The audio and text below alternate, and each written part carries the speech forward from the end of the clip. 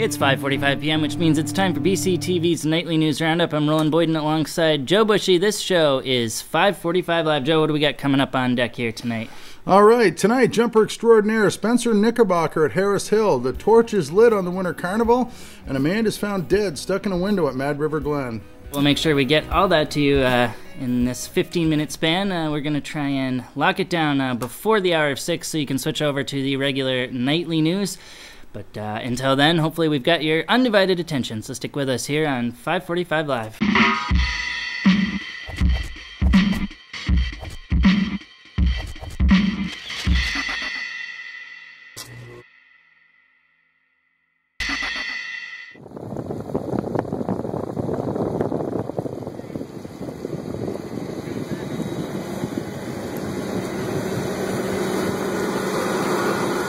Welcome back to this February 17th, 2012 edition of 5:45 Live. I'm Roland Boyden alongside Joe Bushy. We've got until 6 p.m. Hopefully we can get you all the headlines we just promised and more. That's footage of shot last night by Joe Bushy of a dumpster outside the general store when it caught fire. You can find plenty of local video news in between 5:45 Live broadcasts by subscribing to Joe's personal news channel, Brattleboro News, all one word. And it seems like you've been having some fun with that there, Joe, getting as much posted as possible. And then often we can snip it in here as part of the show, but it goes up there first kind of.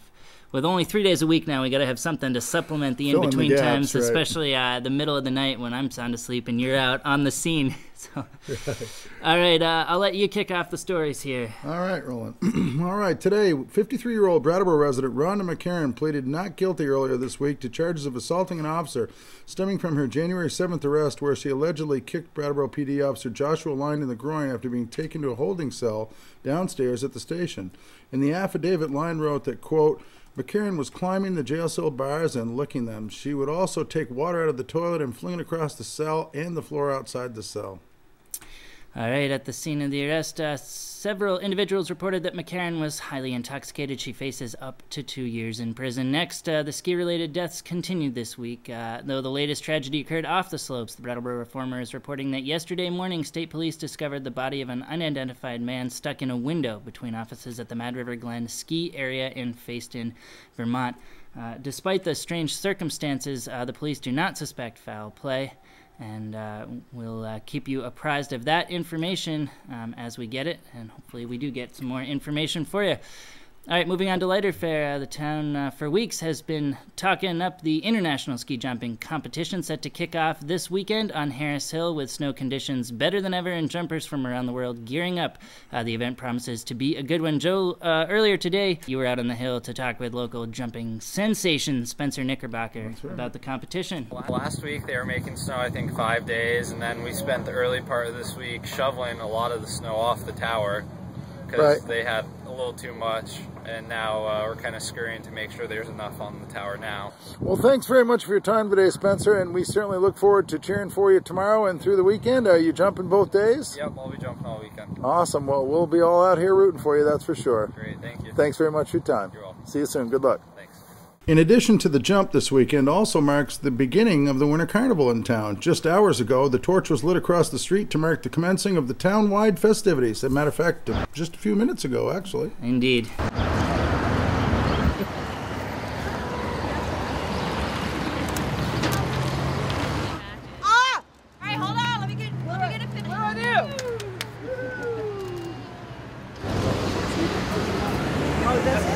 For the Carnival's complete schedule, which broadcasts snowmobile rides, pancake breakfasts, and Junior Olympics, visit Brattleboro Winter Carnival, alloneword.org. All right, next, at his press conference earlier this week, Vermont Governor Peter Shumlin announced that the state has received an additional $2.2 million from the Vermont Community Development Program to help fund affordable housing, economic development, and other local projects. I don't think there's a better way to invest federal dollars than this program. So that's why the president's supporting it in his budget. That's why Senator Leahy, Senator Sanders, and Congressman Wells will fight so hard for it. It's a great thing for jobs and job creation in Vermont as well as our downtowns. Combined with federal assistance from HUD's Community Development Block Grant Program, the money will total $20.5 million for the state's planned development projects.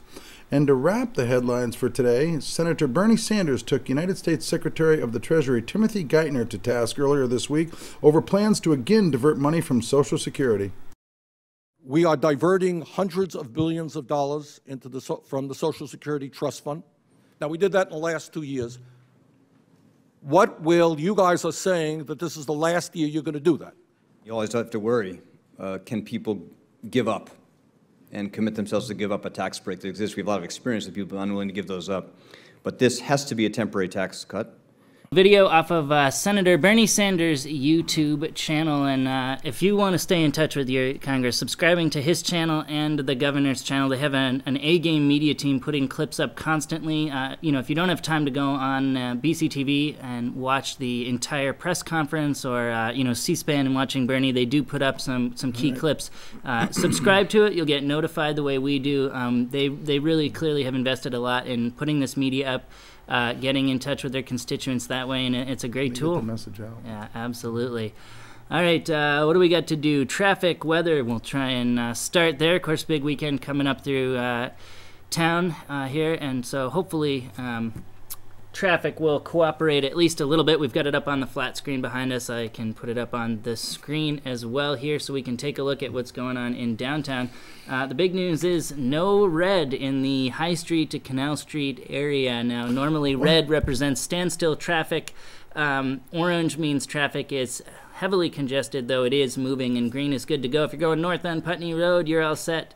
Or if you're on 91, the rest of it looks like it is moving. I don't know, Joe. We were looking at this, and this perhaps was the first time you ever questioned the accuracy of our high-tech traffic report powered by INRIX and Beat the Traffic as you just came up through downtown. Pretty clogged when I just came through just now, but might have cleared up. Who knows? You know? This has proved itself highly accurate in the past. So stranger things have happened. It's hard to believe that there'd be no red in this entire graph.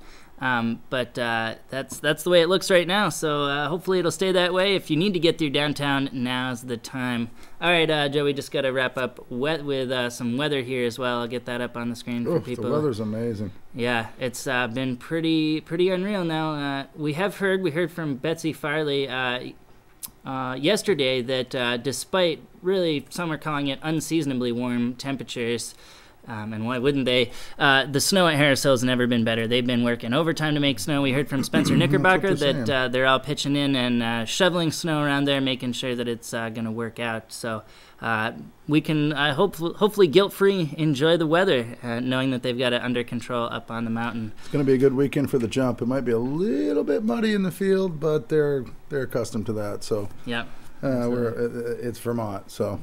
I'll let you take a stab at the basic forecast here, and hopefully I can get it up on the screen. All right. Well, it looks like clear for tonight with a low of 25. Hopefully it'll be enough to set a little bit of an ice surface to that field out there. Tomorrow, mostly sunny and 45 degrees. A low of 22 tomorrow night, and back up to mostly sunny Sunday and a high of 40.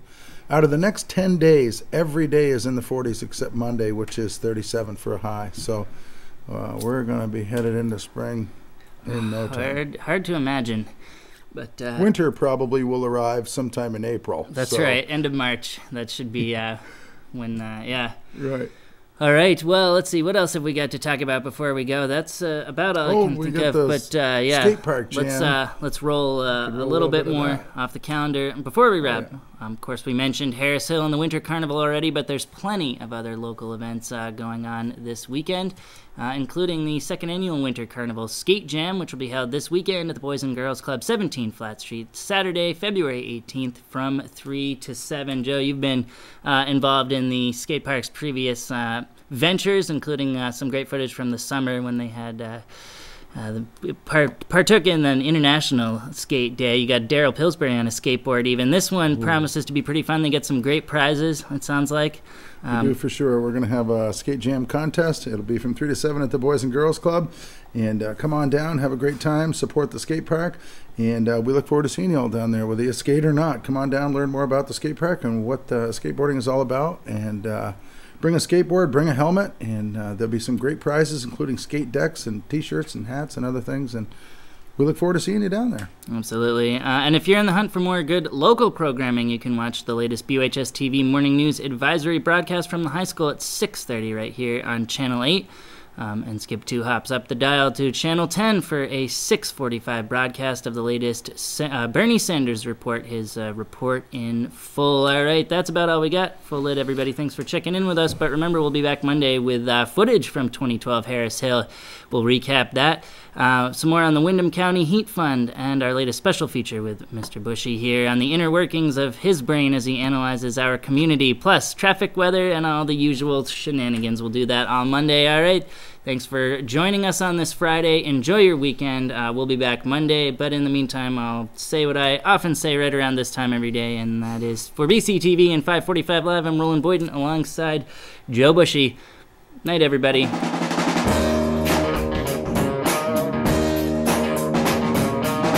It's an Olympic-sized hill, so you gotta be prepared.